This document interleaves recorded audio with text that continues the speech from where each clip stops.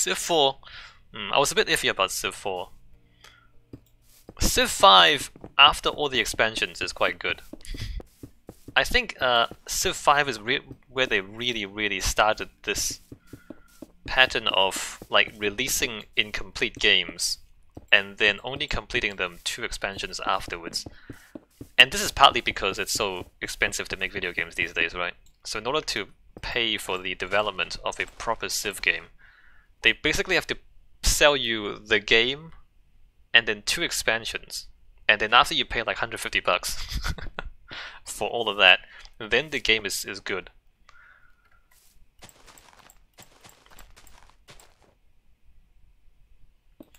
Q says loves Force Conquest through passive. Yeah, no, that was cool. They removed that in 5, I think. Actually, did they?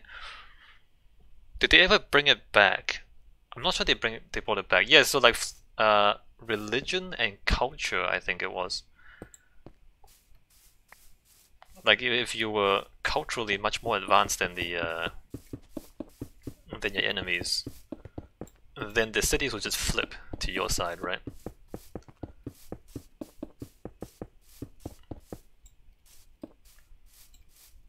Civ 5, I mean, I've got the expansions for Civ 5, so I'm just trying to remember how it was. The diplomacy, usually the diplomacy in the base games now are quite simplistic.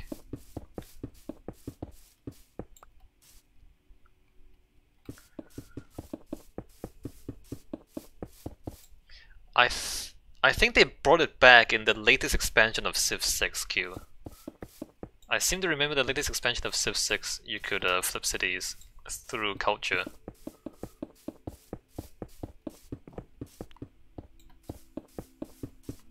But yeah, no, I'm also a little bit tired of the incomplete games that you have to wait 2 expansions afterwards to complete. Granted, when they finally finish the games, 2 expansions later, they're quite good games. But I don't know.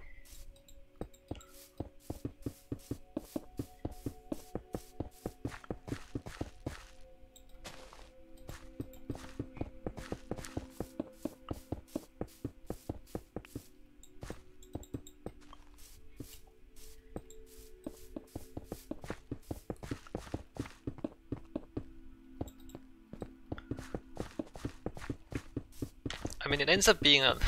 I feel like there's a lot of fake hype because of that. It's like, with a new Civ game launches, I feel like it's fake hype, because everybody knows it's not finished. It doesn't get finished until a few expansions afterwards. So like, personally I would get hyped for a Civ game after the second expansion comes out. That's when it's appropriate to be hype. Alright, so this is the station. Let me put a label down. This is 3-4 Deepwood. Let's go see what Wesley's doing. Wesley's okay, he's just gonna... So we decided on a coastal railway, right? We're gonna... Oh, there's a river here. Awkward. Where do we cross the river? Wesley reckons we should come over here and then turn north. Alright, yeah, I'm just gonna see what you have in mind.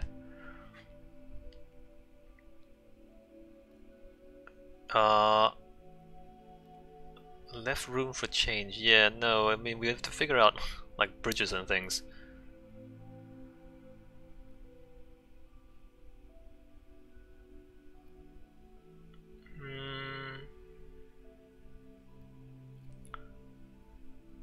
We can have like a crooked bridge.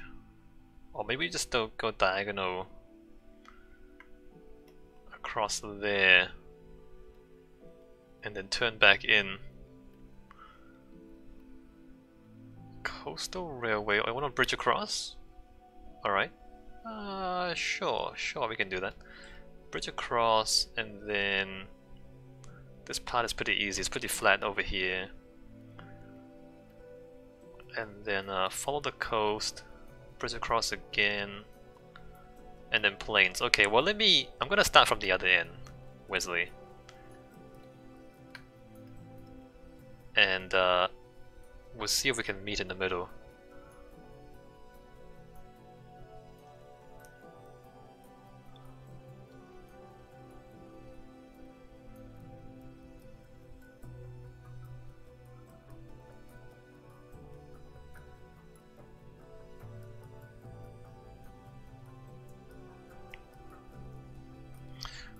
Oh, they recently finished the Crimean Bridge.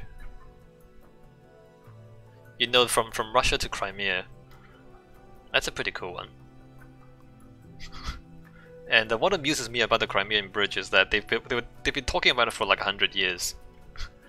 And then the Crimean crisis and the Ukrainian conflict happened. And then within like 3 years they built the bridge. So, they were talking about that bridge for 100 years, and then a war happens and they immediately built it.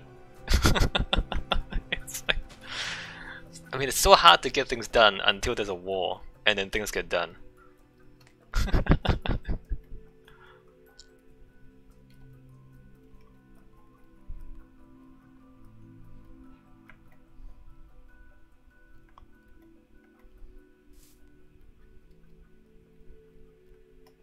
So I guess we go straight out here.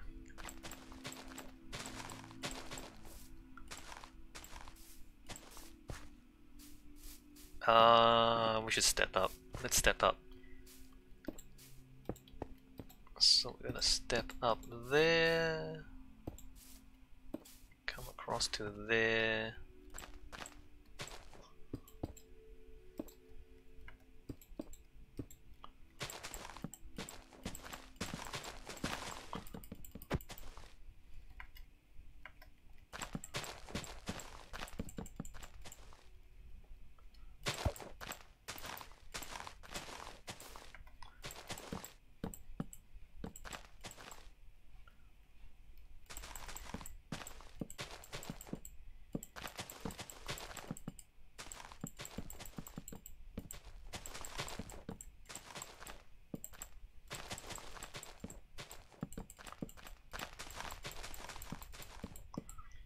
Wesley says it's weird to say, but war does bring loads of good advancements sometimes. Well, I don't know about good advancements, but definitely advancements.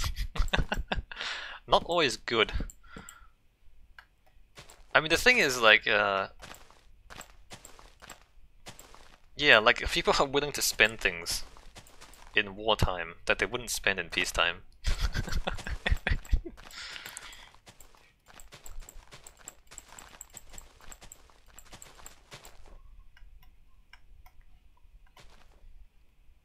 Maybe it's not just, well, I mean, war brings war advancements. Not always good, but things get invented for war, and then after the war, used for the public. I mean, some of them. Some things, right? I mean, I think I said this before, like, a lot of the tank factories from World War II just got converted into car factories, and then we got a lot of cars. But then there's things like nuclear bombs that don't really have any civilian use. Like, it's not that useful, nuclear bombs. I mean, we have like jet aircraft coming out of the war technologies. So some things are useful, not everything though. I guess missiles got turned into rockets and we went into space and all that.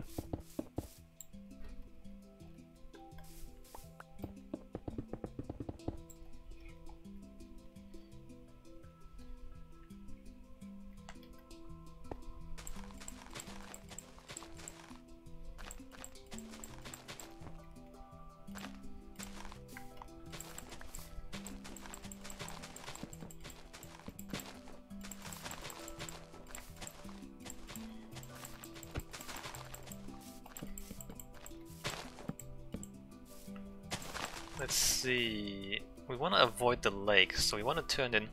It's a stretch, but most of the things we know come from some technology built for war. Well, it's kind of hard to separate, isn't it? It's kind of hard to separate peacetime technology and wartime technology? Cell phones, like radio. But I think we would have invented those things anyway.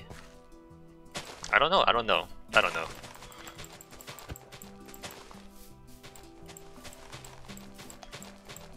I mean, war puts a focus on a certain type of thing,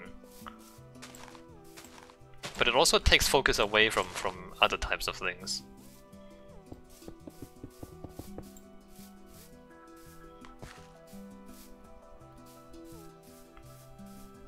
Alright, so here I want to step down. What's going on? Flowers. Here I want to step down twice? Once? How many times do I want to step down? Possibly twice. Let's step down from here.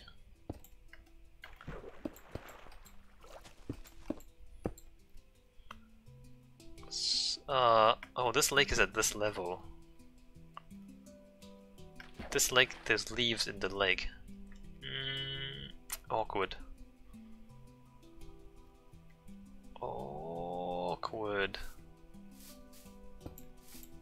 I guess we're gonna have to fill in that lake at some point. Maybe we don't step down here. Let me change my mind. Why do we step down like here?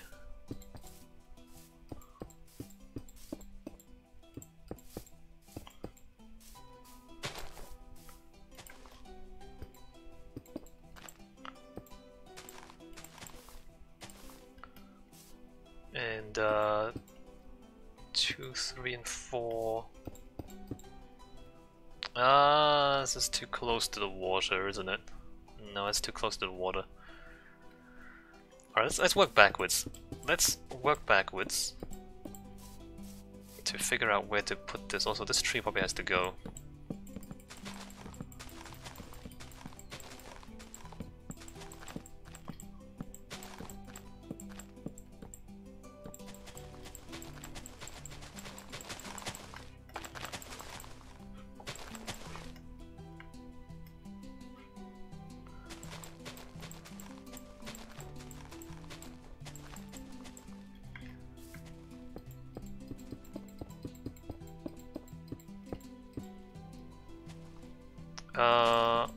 Break that tree, probably.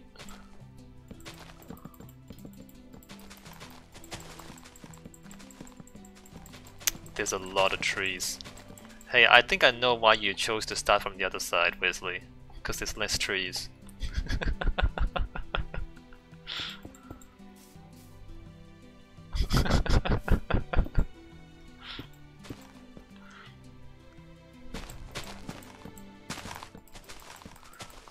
Alright, so if we skirt this lake here... Yeah, no, okay, there's tunnels too. 3, 4, 5, 6... Oops. 5, 6, 7, 8, 9, 10... This probably has to go eventually. Okay, this lake has to go. I'm pretty sure. Oh, you can see more clearly in the water now. Kind of. But we hate water.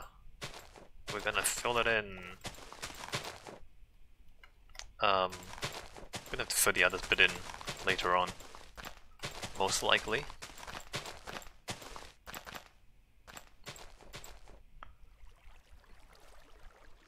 I think they changed the water quite a bit. I don't think it's just the texture.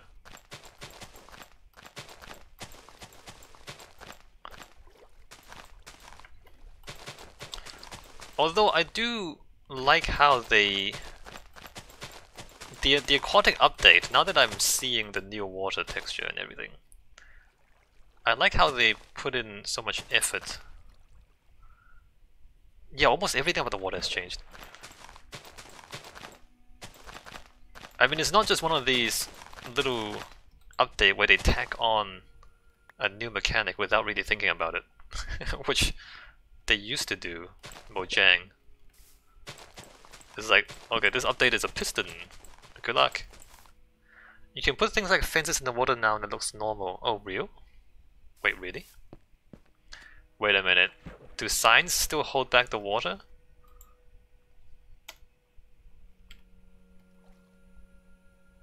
Wait, signs don't hold water back anymore. They just broke all the... They just broke all the mob traps. They stop a stream? Hold on.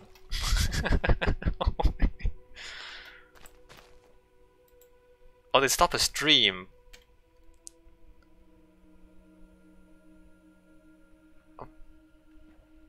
But how do they do that? What? Under what conditions is a sign... Does a sign not displace water? It stops a stream.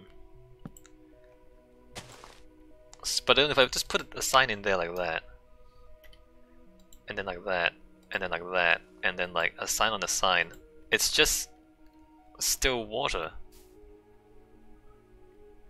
And then like, can I just bucket it out? Like what if I, hold on, let me get a bucket. This is more advanced than I thought it would be. A bucket of salmon, you can bucket your fish out of the water too, I think. So if I bucket the water out of the sign... Wait, you can't do that? Wait a minute. I can't bucket the water out of the sign. Oh wait, I can do this? Same with stairs, slabs, fences. Yeah, I guess all the transparent blocks. Oh, you can't bucket this out. But there's no water in the bucket. Wait a minute. There's no water in the bucket. What's going on? I missed some chat? If you put items in the source block, the block becomes a source block, but streams are different. Yeah. This is the... Okay, look, I'm trying to bucket water out, and the bucket doesn't fill. I think that's a bug. This must be a bug. Unless it's only in creative. What if I like put a bucket of fish on the ground? Oh, it just becomes like a water and a fish. Okay, well I just... I didn't... What was I expecting, really? What did I expect to happen when you put a bucket of fish on the on the ground? Literally, a fish and water comes out.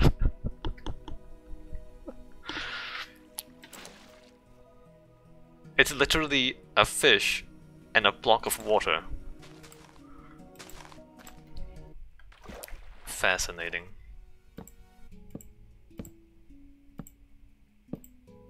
Okay, let's go back to building trains. What an interesting update this is. What did I have in this block? I had cobblestone. No, that's cobblestone. What did I have here? I don't remember what I took out for this.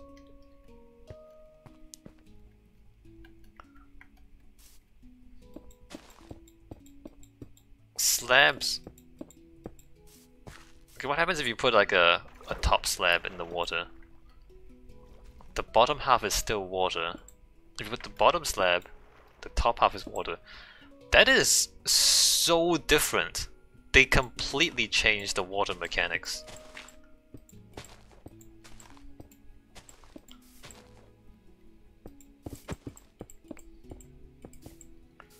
One, two, three, four. It's a huge update. Q says, are you on the latest patch? I read somewhere that one of the later patches would break the ability to keep the map if you update again.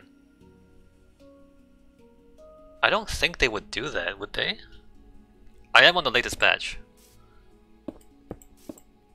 If I go explore new chunks, there'll be new stuff in the water.